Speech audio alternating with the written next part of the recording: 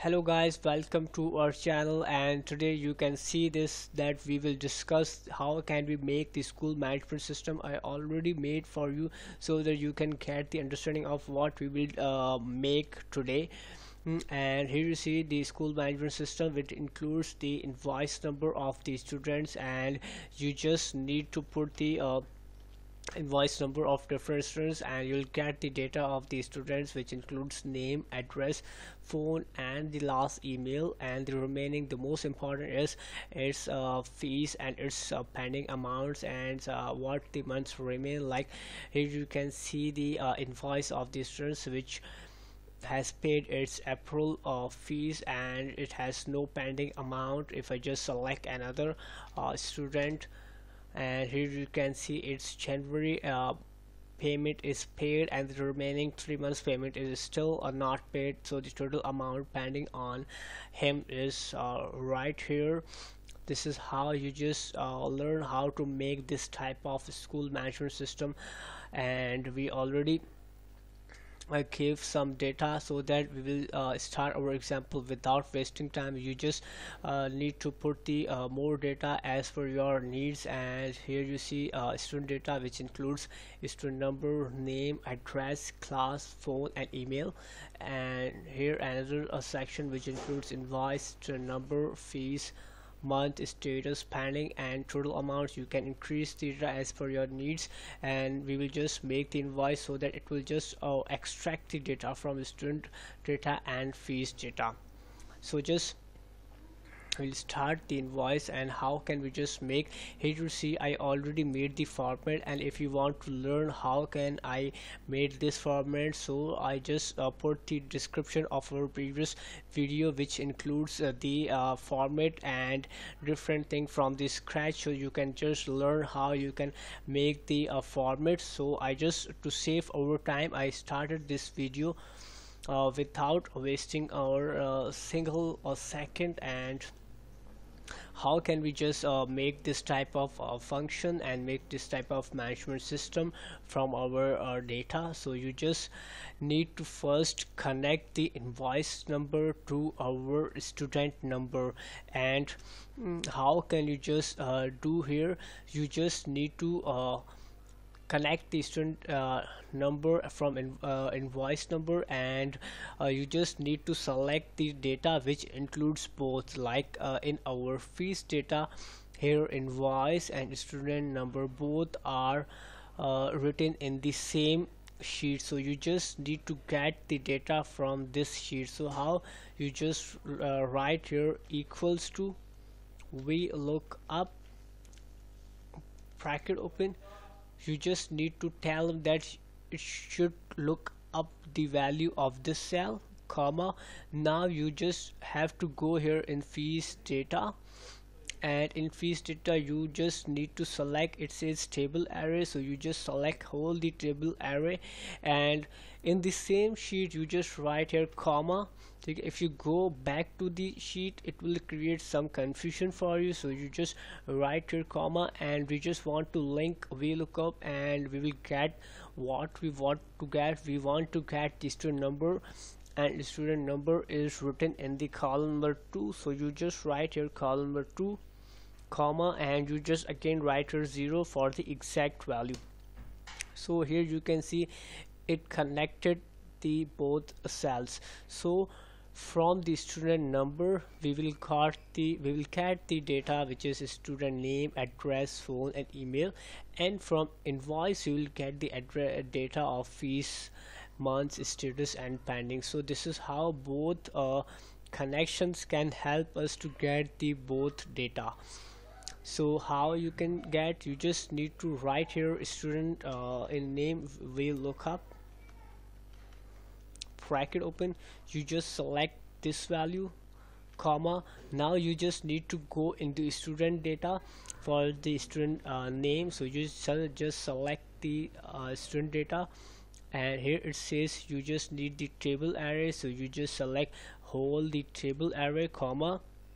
Now we just need the name of the student, and the name of the student is written in the column number 2, so you just write the 2 and comma and 0 and just close the bracket. This is how you get the name of the students. In the same way, I just put the manually formula so for each cell, so you will get the better understanding of it.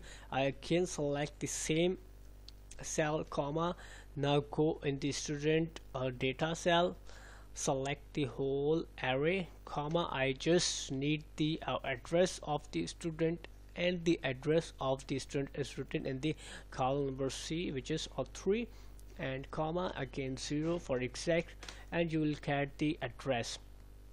Now we will proceed to phone number, so you just write equals to vlookup bracket open, and you just need the vlookup value and table array. So we just again go in student cell and select the whole array, and we want student phone number, so the phone number is in column number 5, and comma and 0. You will get the student's phone number. Now we just proceed to its email.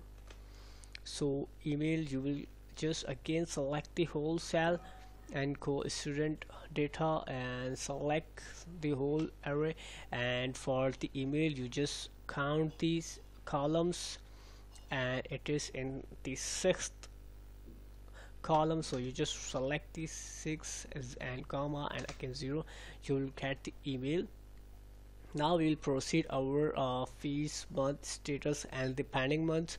So for the fees, you will just vlookup function for invoice. So I just again select equals to vlookup bracket open.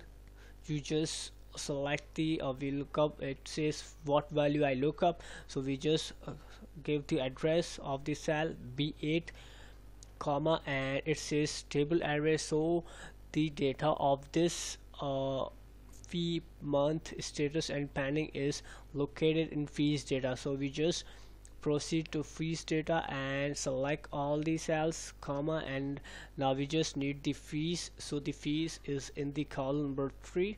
We just select 3 and comma and 0. This is how you got the fees. Now we just proceed for month. So I just select the invoice cell, comma, I just go again in fees data, select the whole fees. Now we just need the month, so months is in the 4th column, so you select the 4 and 0. You will get the 4 which is January month. Now we proceed for status. I again select the vlookup, and again it will look up this cell and proceed to our fees data and comma. Now it says status is in the column number E, which is our 5 column, and again 0. You will get the paid status. Now for the pending, again I just select the vlookup.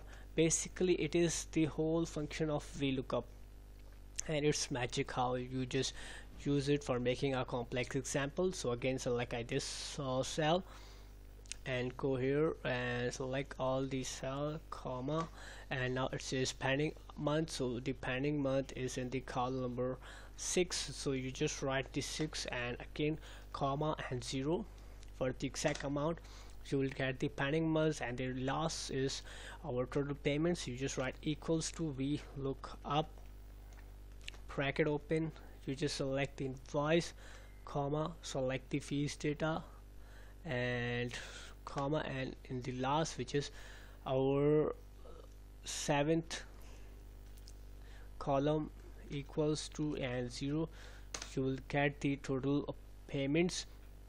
This is how I just completed our total example. If I just write a 1 2 3 4 1, so you will get the data of John Michael, which has the payment of $1,400, and it has paid its April fees, so its remaining pending months is 0, and its remaining pending amount is also 0. If I just select another student, which is Steve Smith, and its student number is written here, and its total fees which is has to be paid is $1,500, and its month is February, and the status of the February month is paid, so the remaining month is 2, and the payment he has to make is 3,000. This is how I can select another student.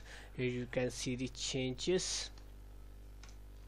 This is how I just made the change, and this is how our whole example completed. You can extract the data from here, and you can just put the data manually as per your own need, and you can also get the whole format from our previous video, which is given in and its description is given in the below, and you can get the format, and you just need to use the vlookup function to get this type of brilliant example. And if you face any confusion, you just need to write in our comment section. We will surely give you the answer. And thank you for watching our video.